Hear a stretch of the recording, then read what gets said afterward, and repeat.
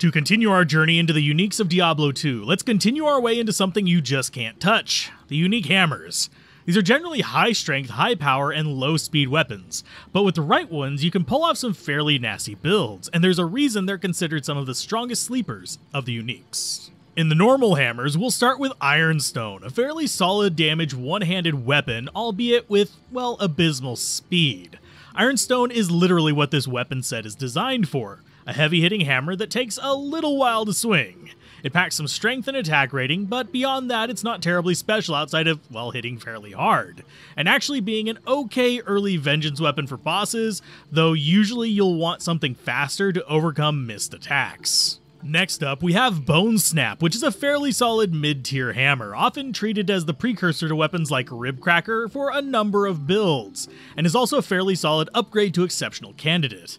This is because it has okay speed for a hammer, really solid enhanced damage, cold and fire resist to make up for the loss of a shield, and a really nice 40% crushing blow. And with how common it is, you can usually find a ton of these even in free stuff games. The last normal difficulty hammer is Steel Driver. While it lacks the crushing blow of Bone Snap, it makes up for it by packing in increased attack speed, solid damage, and relatively low requirements for a weapon in its damage range. While it doesn't do anything terribly special, it really is a good two-hander in normal difficulty, though for boss killing I usually prefer Bone Snap. This is because crushing blow, but this can still be a solid item for progression through the meat of the game. Starting out in the exceptionals, we have the first of the Elemental Druid hammers with Earthshaker. Definitely one of the weirder weapons in the game that may become more useful in 2.4. It packs plus elemental skills for the druid, as well as a reasonable enhanced damage, increased attack speed, and target blinding. The main thing that keeps it from being more interesting to me is that it has the unfortunate knockback effect, which holds it back from being used on a shape-shifting fire druid using Armageddon and Fireclaw, since this will continue to reposition the enemy on hitting, which can be really frustrating for Fireclaw or any melee druid. After that, we have Blood Tree Stump, which is a fairly nice one for barbarians with plus to all masteries and even more plus skills specifically for mace mastery. It packs 50% crushing blow, a solid strength bump, and 20% resist all to make up for the loss of a shield. But with lower enhanced damage potential than Bone Snap, for non-barbarians, I'll often prefer an upgraded Snap over this just for that higher base damage. Closing out the exceptionals, we have one of the more badass sounding uniques, the Gavel of Pain, though it unfortunately does not do much to live up to the name.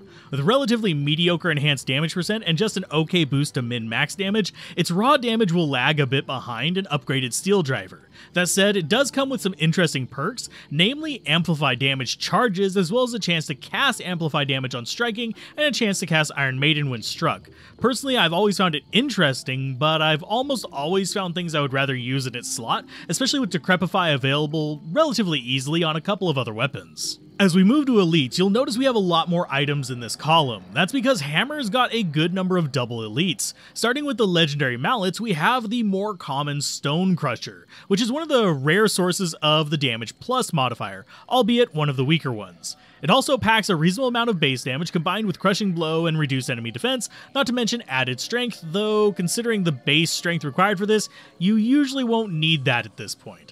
It's an okay one-handed hammer, but only brings a bit to the table to compensate for its slower speed. The other legendary mallet, which is only 1 in 5 of the mallets dropped, is Schaefer's Hammer, a much more interesting weapon than its cousin, with increased attack speed to help with a bit of the abysmal hammer speed, a pinch of enhanced damage, lightning resist, and even life. It is mostly used for its last 2 traits though, the 20% chance to cast Static Field, and its built-in Fool's mod that gives you plus maximum damage and attack rating based on level, making it get more and more dangerous with each level you get. This can be a fairly fun vengeance weapon or just a fun hammer to wield on a number of builds, but it usually won't fall in as best in slot, especially since it falls into the same issue as other indestructible weapons, in that it can never spawn ethereal.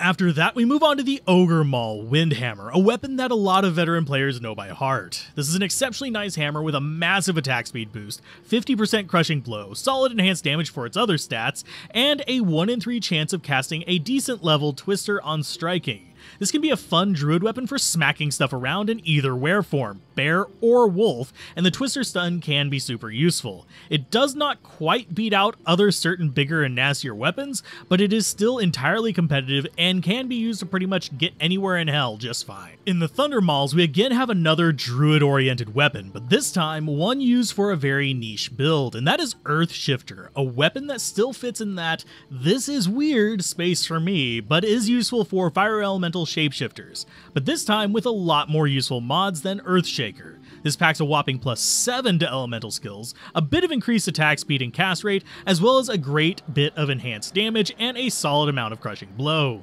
This combined with casting Fissure on striking can be used to turn a normally all physical druid build into a fire wielding powerhouse. I'm looking forward to where it goes in 2.4. It is worth noting it does not come with that socket in it. I put it there since I use this one, though I did clear out the rune so the stats were more clear. And last but not least is the Cranium Basher, which takes the other approach to dealing with physical immunes, and that is by casting amplified damage on striking. This throws on some attack speed, boosted damage, and strength, but more importantly has a whopping 75% crushing blow and an okay 25% boost to resist. Being indestructible again works against this weapon unfortunately, since you'll never find it ethereal, but it can be a fun weapon for punching through immunes for a Maul user. Though generally I would prefer Windhammer and an Earth Shifter over this weapon most days, at least as far as the uniques go. Anywho, that's the hammers. Next up we have the maces, which also pack a few very interesting pockets of power.